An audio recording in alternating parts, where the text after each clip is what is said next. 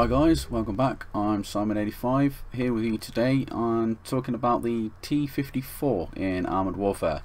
Now, a few people have approached me and asked me if I can start doing tutorials on tanks, maps and mechanics for this game.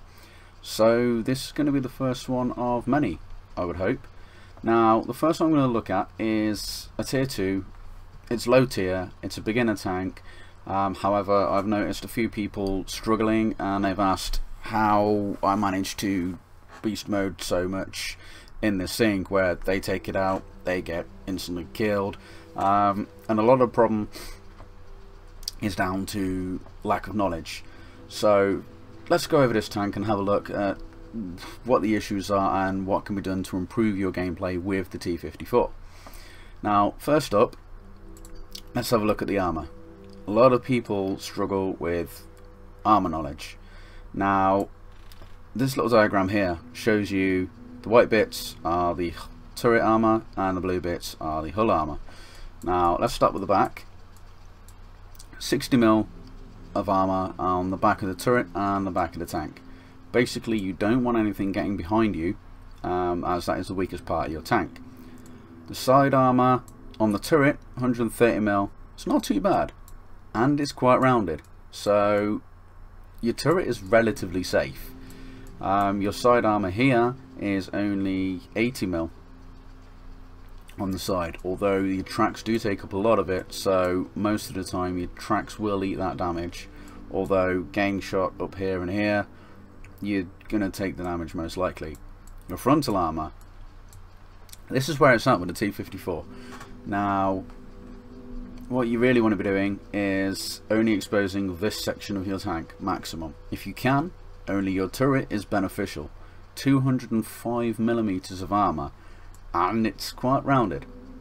People are going to struggle at tier 2, even tier 3, to damage that particular section. Up here isn't too bad. It's sloped quite nicely here. These are rounded off, and it is 120mm of armor in this section. Down here is what you do not want to be exposing. Basically, it's less sloped, it's a flat surface, and it's quite weak. People shoot you there, it's going to do some damage. Now, the other thing to bear in mind is that this tank is quite slow, so getting into position can be a bit of a ball ache. But what you want to be doing is showing only the front of your armor where you can to the majority of the enemy team.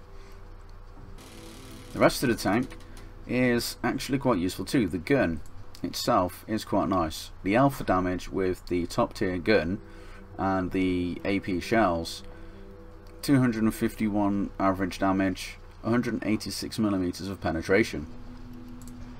Now if we take a look at the ammo, what this means is your penetration is quite high. Compared to your armor, if you're shooting at another T54, which is the most armoured tier 2 vehicle, you're going to penetrate a lot of the time. You have 186mm of penetration, 251 damage. Happy days. The next ammo type, heat, is less useful for MBTs and generally better against scout vehicles, light tanks and tank destroyers. It has less penetration, but it does more damage. Always bear that in mind. Switching ammo is another key point. The last ammo type is high explosives. As you can see here, 14mm of penetration is nothing. Only 183 damage. Now for those of you that don't know, HE shells are most used for causing module or crew damage. This means that you're not dealing a lot of alpha damage to the tank itself, but are damaging things like tracks, engines, site modules, crew members. That can be just as beneficial as actual damage. If you track a tank out in the field in the middle of your team, you're going to benefit, your team is going to benefit, and that guy is going to be severely miffed.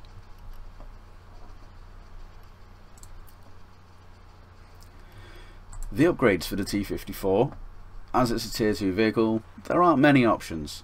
However, the stock gun that you start with is fairly decent, but when you unlock the top gun, you gain. Basically, 9mm of extra penetration and 29 extra alpha damage, which is not great, but at tier 2, when you have as much armor as this beast does, is quite nice. Also, the top ammo gives you more additional penetration and damage, as do the HE rounds and the heat rounds, but as mentioned before, they are situational and the HE rounds are not intended for main alpha damage. The engine upgrade isn't as beneficial as one might hope, but it does speed this tank up quite nicely, although it's still not fast, ever. The other upgrades include an automatic fire extinguisher, some sights which increase the vision range, and your accuracy. Apart from that, you don't get many particular upgrades. Coming back to the garage for a second, what I will show you in the gameplay section of this video is how to effectively use this frontal armor I was on about earlier. Exposing your side and back is never a good idea with any tank. What you want to do is try and get hull down, which means hiding the majority of your hull and only exposing your turret. While this can be difficult to do, it is possible, but at most, expose only this section of your vehicle. Hide that away at all costs. You'll see what I mean when we take a look at the video.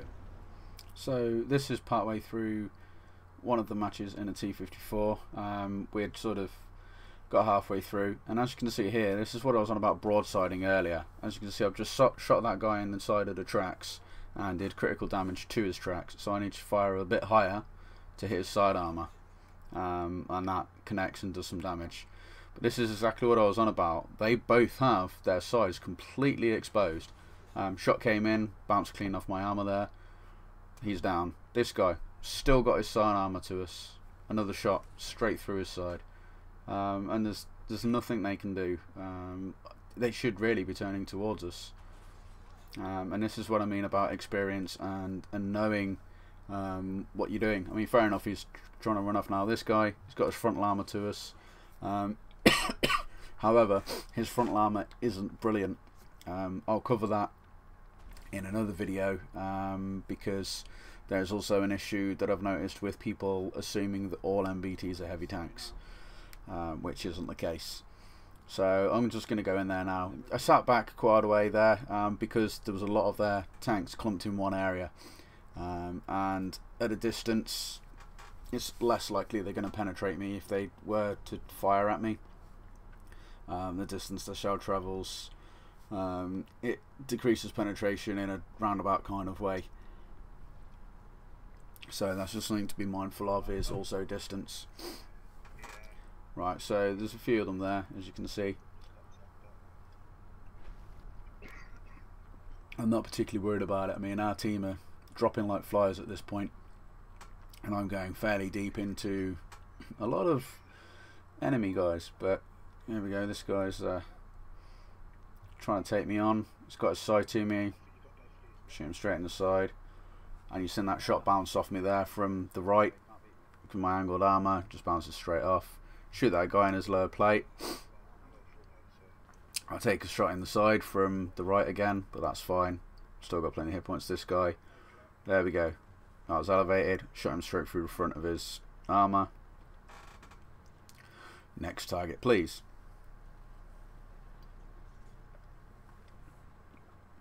Terrain plays a big part in these games that people don't actually realise. Use the terrain to your advantage. Keep your hull hidden. You know, use the rocks, use the terrain. Only expose your turret. The turret is generally the strongest part of most tanks, especially MBTs. This guy, look, side armor again. Every time they're exposing the side. Now he's got his back and his side to me. It's like, well, I will just shoot you there, lead the target a bit. That one actually bounced off because of the angle his tank was at.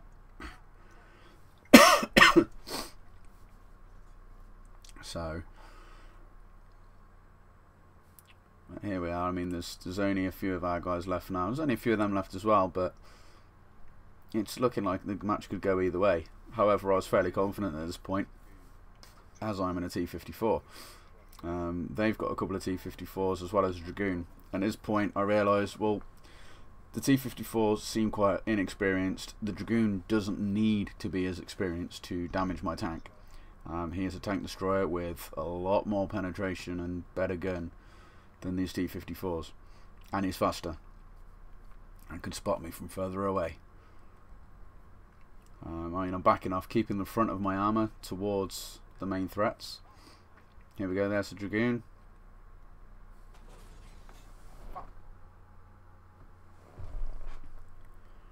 As the shot came in, bounced off because I'm keeping the front of my armour angled towards the T54s.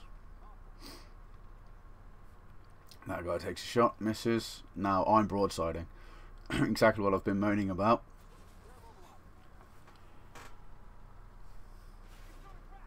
Shoots me in my tracks.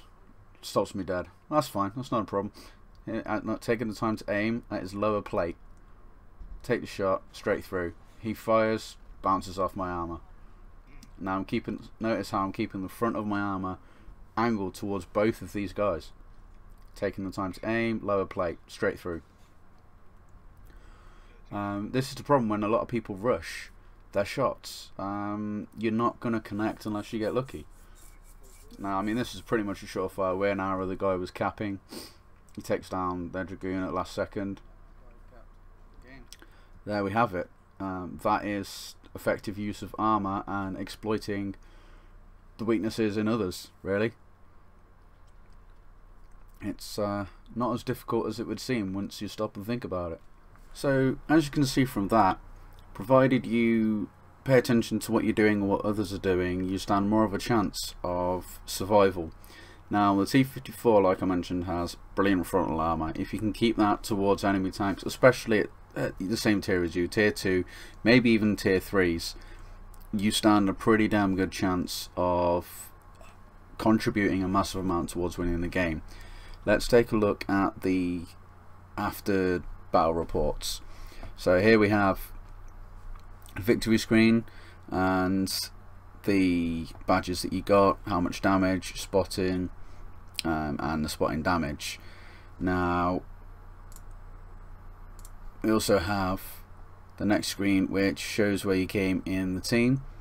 Obviously I got top spot, which to be fair was kind of expected. Now we did have some tier 3s in that game, which is worrying, really, that they didn't perform as well as perhaps they should have. The Leopard 1 and T62, yeah, they had their own, they did what they were supposed to be doing. Some of the other guys down here, I don't know whether they were just unlucky or what, but they didn't do half as much as they perhaps should have. Now, if you look at this, you got the performance screen, and it shows you a breakdown of which vehicles you damaged, which ones you destroyed. There's going to be more detailed things coming later on. But what I actually wanted to look at, because we've been on about the armour and stuff, is this last detail screen. It gives you a pretty comprehensive breakdown of exactly what occurred in the round. Now, as you can see, I fired 18 shots, 16 landed on target. So that's a pretty good ratio.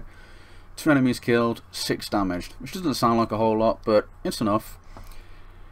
Potential damage caused 543, the total amount caused nearly 3,000. Now you've got 13 penetrating hits out of the 16 that landed, so that shows that time was taken to aim the shots and make sure that you were hitting somewhere you were going to punch through, do some damage. Don't just blind fire, don't snapshot, take your time, it's worth it, because the reload time will perhaps be your undoing. A lot of the damage was done between 150 and 300 meters. A lot of it while stationary. In the main battle tanks such as the T54, you're going to struggle to fire accurately on the move, so staying stationary, provided you position yourself properly, isn't a massive problem. A lot of the damage I did was to other MBTs. In fact, all of it was to MBTs. I didn't really bother or get the chance to fire at light tanks, tank destroyers or fighting vehicles, which is fine, that's fine. But here as well, damage caused to higher tier vehicles. Quite a bit of it, 1,000 of it, was done to tier 3 vehicles, which again, it's doesn't always mean that just because you're in a lower tier vehicle you can't do anything. That is lies. Now what does interest me, and I really wanted to show off to you guys, was the lower section of this, the protection. Potential damage mitigated 1747. Now what that means is that your armor was doing its job, you were positioned correctly. Potential damage from non-penetrating hits 1398, and potential damage from ricochets, like I said, I think that was the one that came in from the right. Because I was at such a steep angle, it hit my armor and the shot just ricocheted off. 349 isn't a lot, but this top figure here, non-penetrating hits, because people aren't taking the time to aim. That is a massive issue.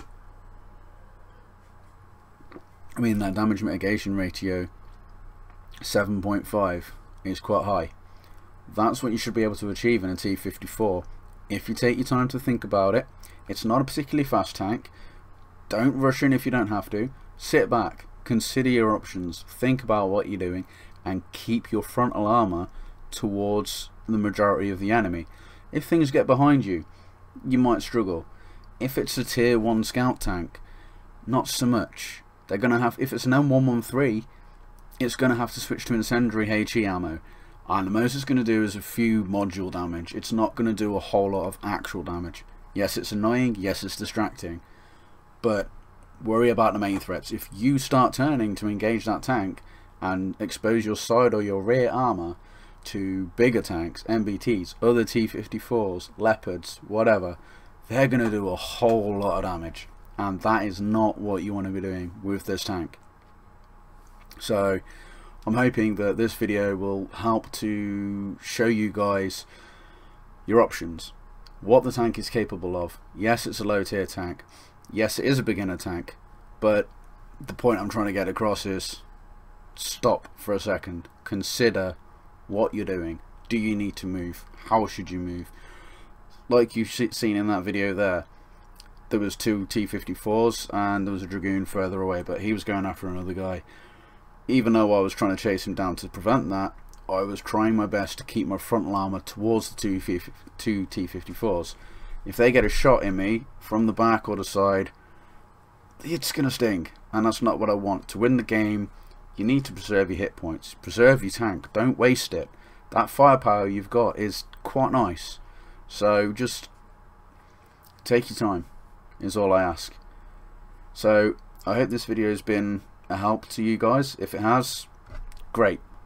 If not, leave some comments, let me know why. If it has been a help, give me some comments, let me know what's going on. Let me know if you want to see any more. What questions have you guys got? If I can help in any way, I'm more than happy to do so. There'll be more videos coming soon. Keep your eyes peeled. Bye bye.